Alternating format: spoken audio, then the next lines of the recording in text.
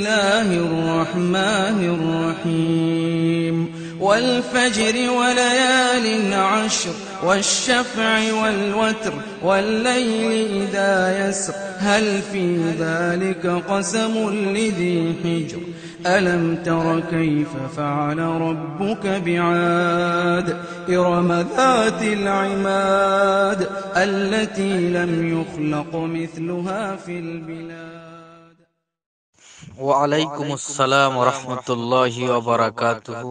এক ভাই প্রশ্ন করেছেন যে তিনি এক দোকানে চাকরি করেন, তো যে দোকানে চাকরি করেন তার মালিকের ব্যাংকে অ্যাকাউন্ট রয়েছে, তিনি সেই ব্যাংকে টাকা জমা দিতে যান এবং টাকা তুলতে যান।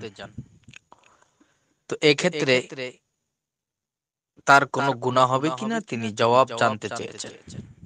সম্মানিত দিনী ভাই, বিষয়টা হচ্ছে আল্লাহ সুবহানাহু ওয়া তাআলা বলছেন সূরা বাকারা, ইয়া আইয়ুহাল্লাযীনা আমানুত্তাকুল্লাহা ওয়া যারু মা বাকিয়া মিনার রিবা ইন কুনতুম মুমিনিন। হে ঈমানদারগণ, তোমরা আল্লাহকে ভয় করো এবং তোমাদের সুদের বাকি পাওনা ছেড়ে দাও, যদি তোমরা মুমিন হয়ে থাকো। আর যদি না করো, فَإِن لَّمْ تَفْعَلُوا فَاحْذَرُوا بِحَرْبٍ مِّنَ اللَّهِ وَرَسُولِهِ। এক্ষেত্রে আল্লাহ সুবহানাহু ওয়া তাআলা বলছেন যে তোমরা যদি সুদের লেনদেন বর্জন না করো, তাহলে আল্লাহ এবং তার রাসূলের বিরুদ্ধে যুদ্ধের জন্য প্রস্তুতি গ্রহণ করো। তো সুদের ব্যাপারে রাসূল করিম সাল্লাল্লাহু আলাইহি সাল্লাম এই ব্যাপারে অনেক হাদিসের মধ্যে হুমকি দিয়েছেন। আল্লাহ রাব্বুল আলামিন কোরআনুল কারীমের অসংখ্য আয়াতের মধ্যে সুদের ব্যাপারে বলেছেন জোরালোভাবে। রাসূল করিম সাল্লাল্লাহু আলাইহি সাল্লাম বলছেন, লাআনা রাসূল সাল্লাল্লাহু আলাইহি সাল্লাম আকিলার রিবা ওয়া মুকিলাহু ওয়া কাতিবাহু ওয়া শাহিদাইহি ওয়া ক্বালাহুম সাওয়া।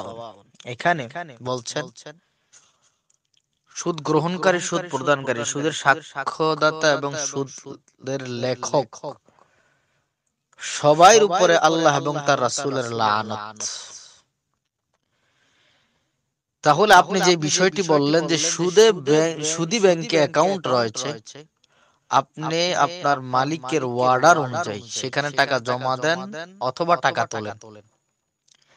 রাসূল করিম সাল্লাল্লাহু আলাইহি ওয়াসাল্লামের হাদিস থেকে বোঝা যায় যেই শ্রেণীর মানুষের উপরে আল্লাহ এবং তার রাসূলের অভিশাপ, এর মধ্যে অন্তর্ভুক্ত আপনি নন।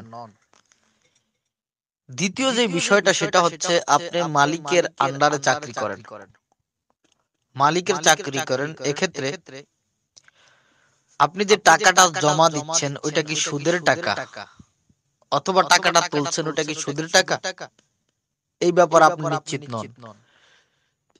এইজন্য আল্লাহ সুবহানাহু ওয়া তাআলা বলেন, লা ইউকাল্লিফুল্লাহু নাফসান ইল্লা উসআহা। সাধ্যের বাহিরে আল্লাহ সুবহানাহু ওয়া তাআলা কোনো কিছু চাপিয়ে দেন না। তো এক্ষেত্রে বোঝা গেল যে যে বিষয়টি আমি আপনাকে বলতে চাচ্ছি এটা আপনার সাধ্যের বাহিরে, আর আপনি শিওর না যে তিনি সুদের টাকা তুলতেছেন অথবা সুদের টাকা জমা দিচ্ছেন, বা আপনি নিজে ইচ্ছাকৃতভাবে এটা করছেন। তো এটা আপনি করছেন একমাত্র মালিকের অর্ডার অনুযায়ী, আপনি কর্মচারী হিসাবে। আশা করি আপনি উত্তরটা পেয়েছেন। অবশ্যই আল্লাহ সুবহানাহু ওয়া তাআলা আপনাকে ক্ষমা করবে। আল্লাহু আলাম। আসসালামু আলাইকুম ওয়া রাহমাতুল্লাহি ওয়া বারাকাতুহু। জাযাকাল্লাহু খাইরান।